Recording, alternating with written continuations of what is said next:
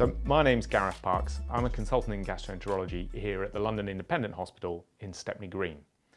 All sorts of patients come and see me here. I suppose they fit into two categories really. There are some patients who've got existing disease and they would like specialist advice from us as to how they might manage that or further investigate it, or they're having problems with that disease.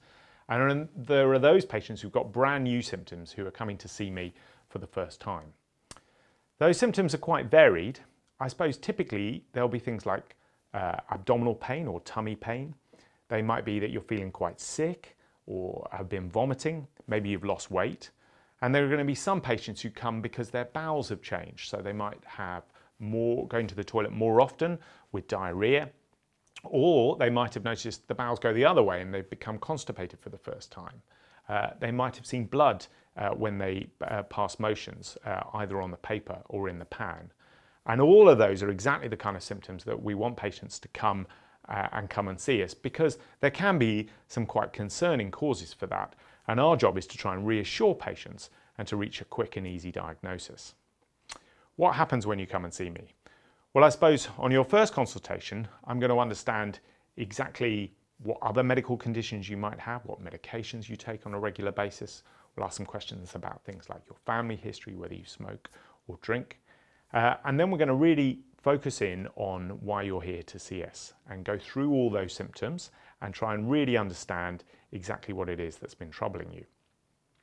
We'll often do an examination whilst you're here with us, and that would just be in the room itself. And then we might need to ask for a series of investigations. Those investigations typically might be analysis of blood, looking at stool, because unfortunately as a gastroenterologist, often the secret to what's going on with you is actually within the stool itself. So if we do ask for one of those, I'm afraid that's just part of our routine test. Most people are a bit squeamish. We might ask for things like scans. That might be an ultrasound, an MRI scan, or occasionally a CT scan to have a look at the abdomen, at the bowel, at the liver, and the organs within in more closer depth. And then finally, one of the tests that we do on a regular basis is endoscopy. So endoscopy just means a camera going inside the human body. And we do a variety of different camera tests here at the London Independent, but as a gastroenterologist, I suppose typically we're either looking down into your stomach or having a look up in through the back passage into the colon or large bowel. Why do we do that? Well, we do that for a variety of reasons. I suppose typically looking into the stomach, we might be looking for things like evidence of damage from acid reflux, and those typically cause symptoms like heartburn or chest pain, difficulty swallowing. All of those we want to have a look at the gullet. We might want to look down at the stomach to look for signs of ulceration, gastric ulcer, stomach ulcer, where the acid has eroded through the lining, can cause to pain, nausea, at worst even bleeding, or a tear in the lining of the stomach, although that's very rare. We can look for inflammation, typically caused by a bacteria that can colonize the stomach. And we can look down through the stomach into the small intestine, where we can get, again, it's a site of ulcers, but it's also a site, our first and only entrance into the small intestine of the body, where all the absorption of nutrients can take place. So if you've been losing weight, you've become anemic, we might take some samples from there. Up into the colon, and this is the bit that most patients feel pretty anxious about. Understandably, they're very nervous. Your dignity slightly is left at the door, because before you come and see us, you'll be taking some bowel preparation. That's some special medicine.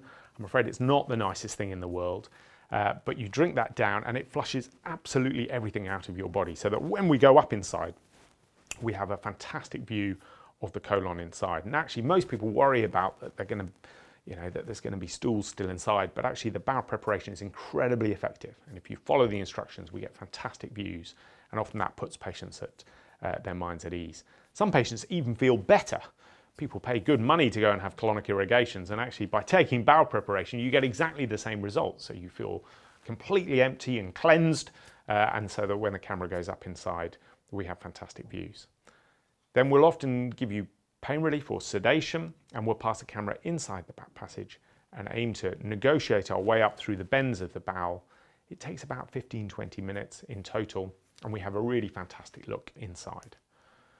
Why are we doing that? Well, we're having a look at the lining of the bowel. We're looking for things like polyps.